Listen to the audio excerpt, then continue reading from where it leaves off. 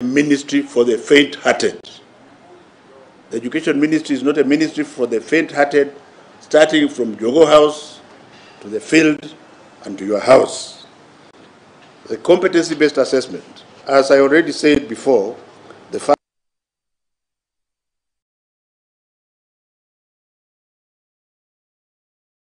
will account for 40% of the candidate's final mark, while the remaining 60% will have come from the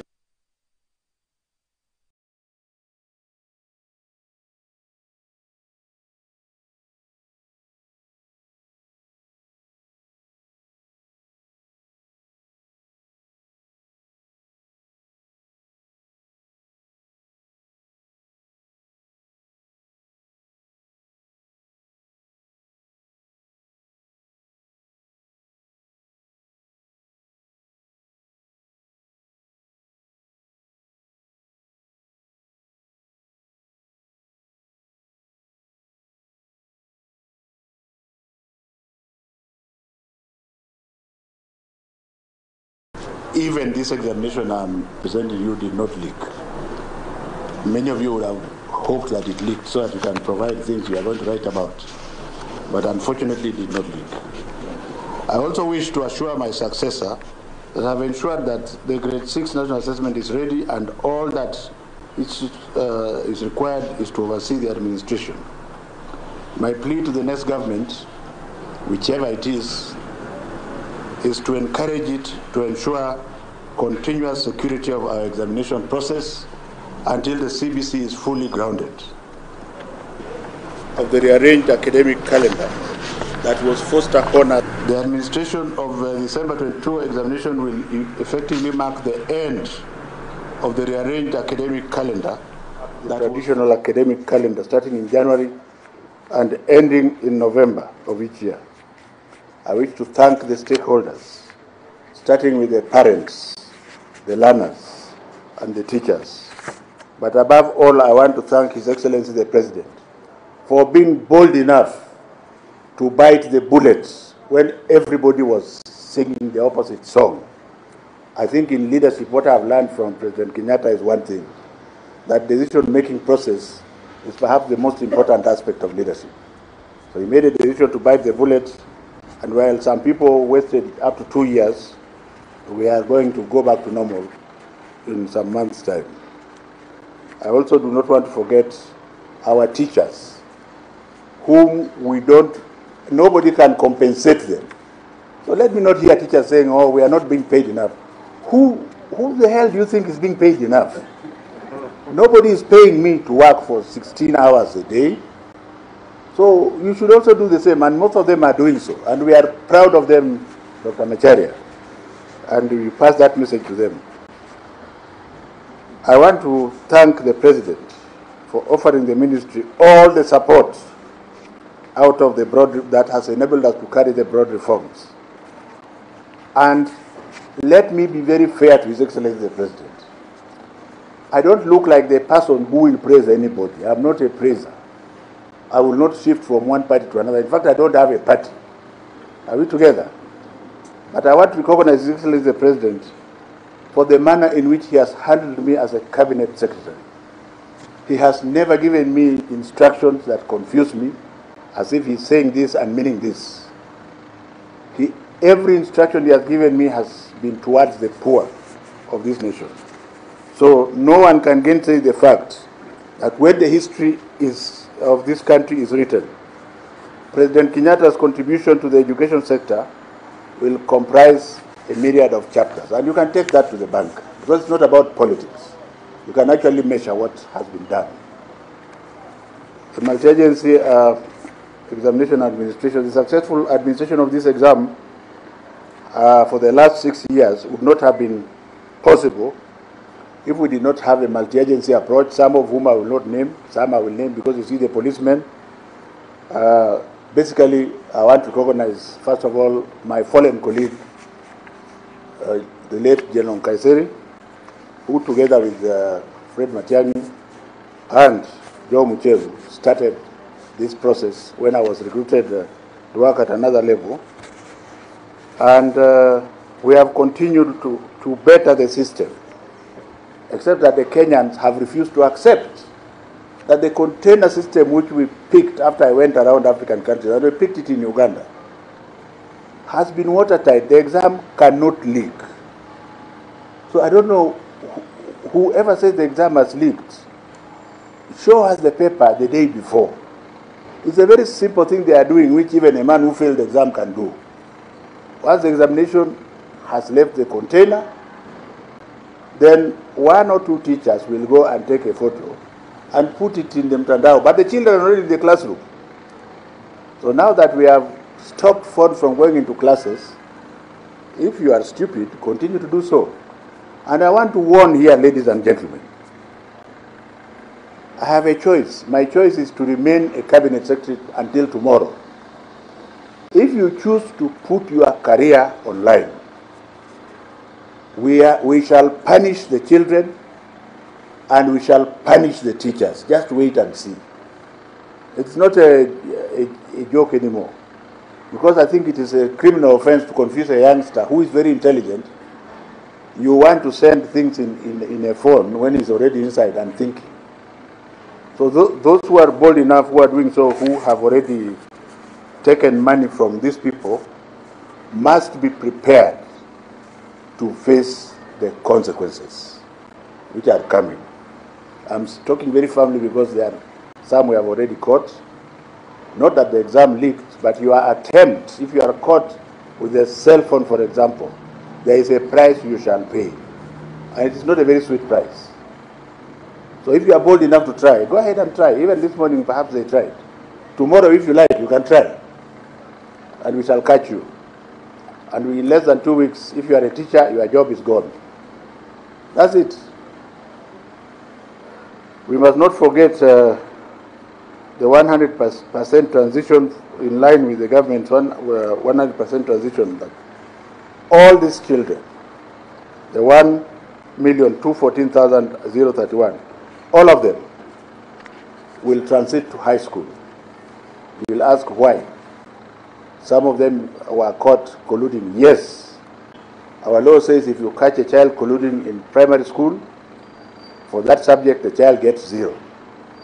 For that subject the child gets 0. So that will bring the marks down. Up to now, I don't think there's any child who was caught with all the papers. So even if you pass on only one, you will go to a school which is appropriate with you. Are we together? So, but they will pay for it, especially all those that... already the minister has put in place measures to ensure that a selection exercise is conducted soonest, and I dare say that Kibet, within 2 weeks, I would be wanting to know whether it is complete or not. You have no sleep until we complete that subject. Umeelewa? Now, when the legacy of His Excellency the President is written, the LIMU scholarship program will be written in it. And this program has enabled the poor children of Kibera, of Kiandutu, or what have you, of Kisumu, children who are intelligent like I was, and who are poor like I was, and who had no chance of becoming a doctor and finally a CS like me, because the mandarins were around it. So they would sell their positions. If you are taken in alliance, people with money through collusion will buy your place and allow you to go to a high school near your area.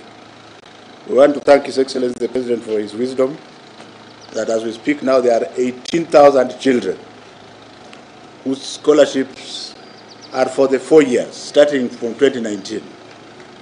And this means that those poor will also raise their families, because when they rise, they will rise with their families.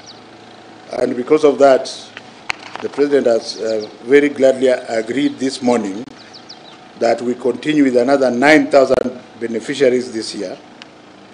And so I am going to state here that we should look for James Mwangi, and we start. And I will not be in my office, I will be with them. I want to be sure that it is that child who requires that scholarship that gets it. Because I am the best example. Are we together here? And I think, despite all the politics, let us give to Caesar what belongs to him. Because originally that scholarship was supposed to be meant for other people only. His Excellency the President called me and said, no, go and look for the urban poor children. There are many children who are poor in the urban area. And I found very many of them. As far as irregularities are concerned, usually this primary school exam does not have too many irregularities because it's not high stakes. This time round, we had 3 to you. If there's anyone that belongs to Interior,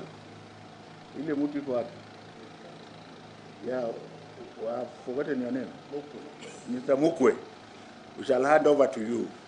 So within the next 2 weeks or so, you will be hearing what has been done as far as primary school is concerned.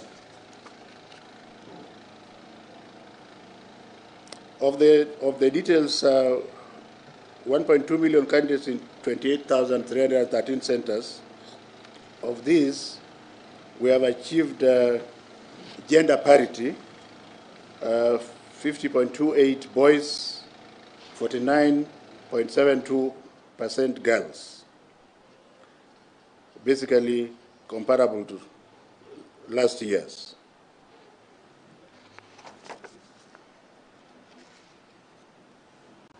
Now, during the 2021 examination, 12 counties registered more females than males.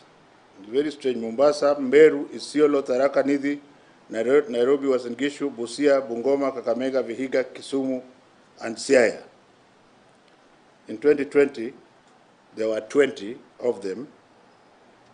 So it's like we thank God the male child is starting to come up. The number of candidates who are absent this time decreased from 12,424 to 11,500. The number of registered candidates who are below age increased from 26,000 to 33,000. The counties that had the highest entry for these candidates is very strange, and I'm going to read them very carefully.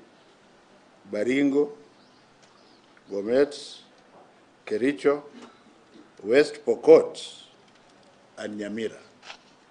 Doesn't make sense, but that is the truth.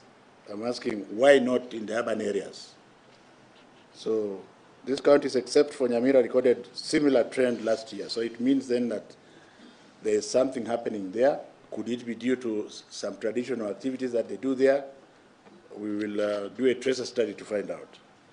The highest number of candidates came from the traditional years, over about 45% between 13 and 14 years.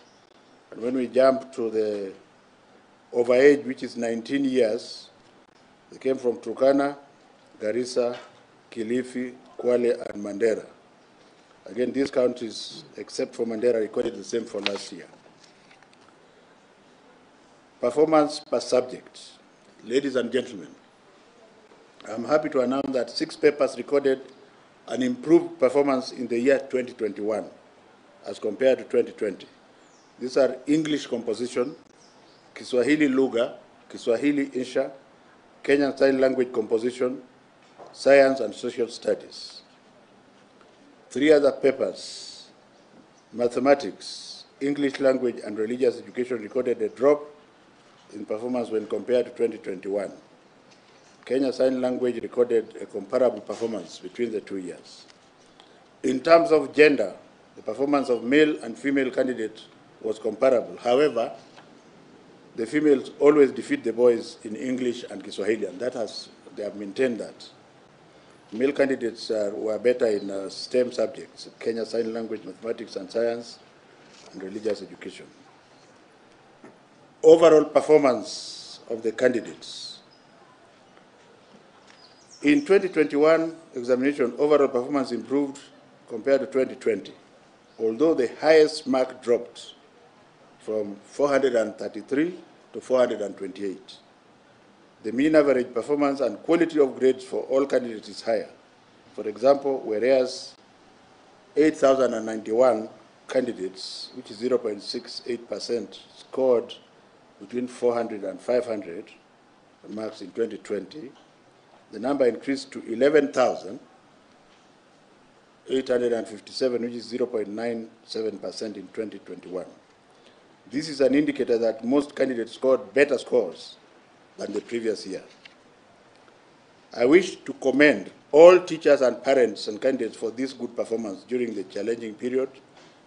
The summary of the grades is as follows. It's on a table, which I will not read fully, but I will just mention. 4 to 500, 11,857, 300 to 399, 315,275, 200 to 299, 578,197. Gentlemen and ladies of the media will see it from the list. I'm impressed that the mark range between the top 10 candidates, is only 3 points. Actually, there are up to 14 candidates in order to make the top 10, but the mark range is only 3 points, and that tells you something. And I will read a few.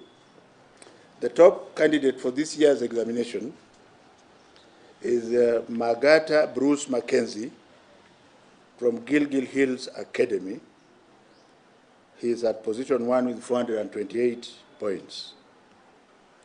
The second candidate is Momanyi Ashley Kerubo from Makini School, Kibos, with 427 points. Number 3 is carried by 6 of them, so I'll just read maybe one because of time, or 2. Kuoma Charity Bahoya Buyanzi, Holy Family Misihu Girls Primary School. The next is Mbogwa Sharon Wairimu Muteti, Emmanuel Academy. Number 5, which is also with 3 points, it's Muteti Chantel Ndinda, Kitengela International School.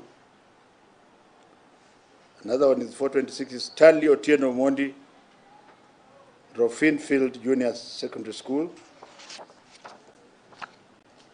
Number 7, also with which is basically number 3, Wekesa Naomi, White Star Academy. Number 8, Kimani Ethan Karuga, Stepping Stones Preparatory, also with 426.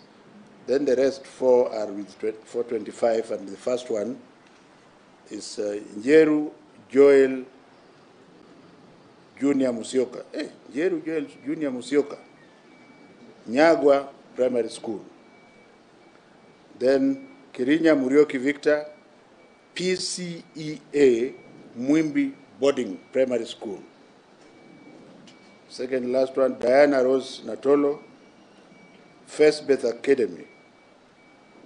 And finally, Kaberia Emmanuel Munene, New Bambini. There are two others. Let me just finish them. Emmanuel Kiplangat Ngetich, Moi Primary School, Kabarak, and George Morris Otieno Hill School. And that makes the list of 14, but basically number 1, 2, and 3. Now, those with disabilities had better spread out.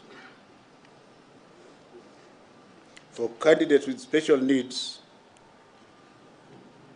the top candidates had, there are 2 in between 4 to 500, but they have improved between 300 and 399, and they have up to 337 of them compared to last year when they had 318. And I think I will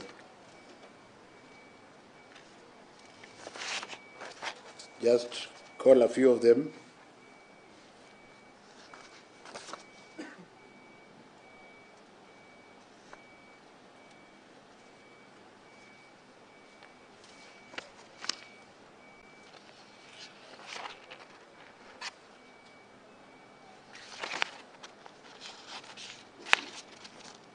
It's like I don't have the list of SNE candidates, but then I'll go to the candidates who are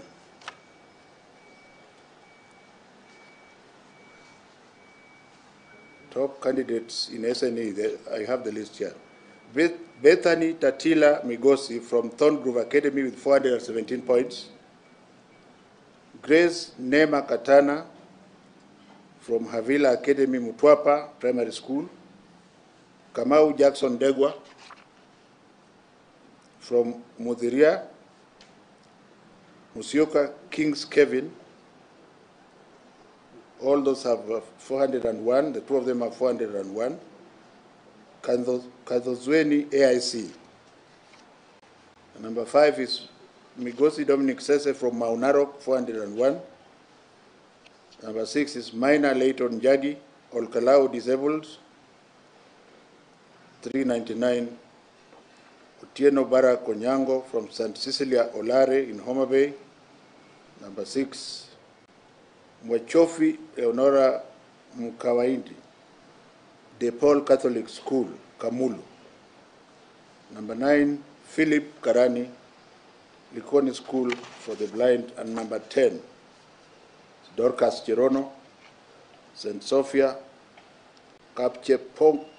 Kapchepokeng Primary School, 396. The number of candidates who sat examination under special circumstances, including those who sat the examination in hospitals, decreased from 1,240 to 1,067.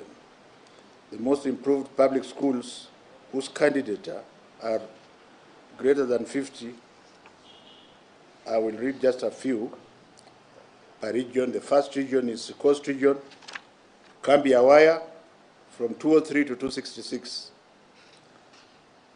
Central Region, Njenga Karume from 207 to 248. Eastern, Ngukuine from 165 to 250. Nairobi, Cheleta from 213 to 263. Rift Valley, Lenkishoni from 198 to 272. Western, Kewa DEB from 216 to 284. Nyanza, Nyangiti from 170 to 232. And Northeastern, Mandera DEB from 181 to 270. We encourage them and hope that they continue to improve. Ladies and gentlemen, accessing the KCPE examination results, it is our tradition that the KCPE examination results will be collected by respective schools from the sub-county education offices. Candidates should therefore collect their results from their respective examination centers. And let me warn the head teachers, both public and private, this is a Kenya government examination. You shall give the candidate his or her results. Talk about school fees on the side. Are we together here? You are keeping it, is it your school? And is it your country? So can we give every candidate his results so that I don't have people coming up to my office that we give results from here? That is thoroughly inhuman. And I hope that is taken in the manner that it is required. Individual candidates' results can be assessed by sending a candidate's index number followed by initials KCPE, the short-term SMS to 20076, 20076. This service will be available immediately after this event.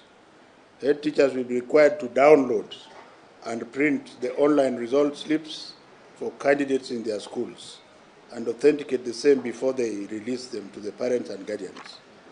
And it is the wish of His Excellency the President and also mine that every child gets his results. Deal with the parents later. Because as far as the public is concerned, primary school is free. Are we together? And even in the private sector, if you decided to take part of the work of government, thank you for taking the work, but now you must give the result to the child. It is now my pleasure, ladies and gentlemen, to declare the examination results for 2021 officially open. And just to hasten to say that we are still in the field. And as soon as this is done, I want all the officers who are here to forget about the ceremony and get back to work. May I now, CS, request that you hand over, that you receive the CEO, please, the chair, the PS.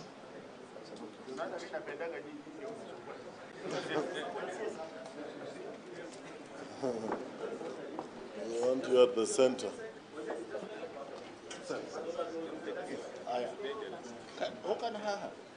Must you go at the center.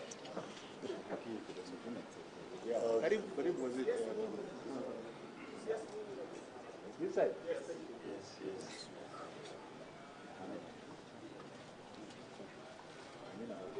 Yes. Now, you can now see the size 11 and above in practice.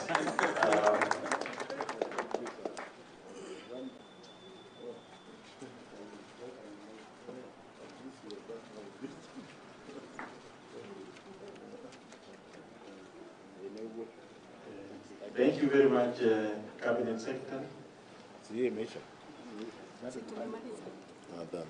I now invite Madam Imelda Baraza to offer to move the vote of thanks. Thank you very much, our Master of Ceremony, our CS, our invited guests, ladies and gentlemen. It's an honor for me to give this vote of thanks on this occasion of releasing the 2021 KCPE results. Allow me to thank the Almighty God for this chance, given that last year, when we were releasing the results, we released amidst the COVID-19 pandemic. I, and on behalf of the Kenya National Examinations Council and the entire fraternity of education stakeholders gathered here today, we extend our gratitude to all the speakers for gracing this occasion. Sir, allow me to thank you specifically for the work that you have done. You have enumerated for us the milestones that you have achieved, and I request all of us here to put our hands together and just give a clap to our CS. Sir, we have witnessed you work tirelessly, and we just want to cheer you on and say thank you very much for the work that you have done. On the same length, allow me to appreciate the CEO Teacher Service Commission, Dr. Nancy Macharia, for the immense support you have enabled us to work closely with the TSC. The teachers have enabled the process of examination administration right from setting administration to marking. They have been our engine and cornerstone for the examination administration processes, and we thank them for the sacrifice, hard work, resilience, without which we will not be able to release the results today. We also take this opportunity to convey our sincere appreciation to the Ministry of Interior and Coordination of National Government for all their support during the administration of the exams. We thank all the officers for the sacrifice and diligence, without which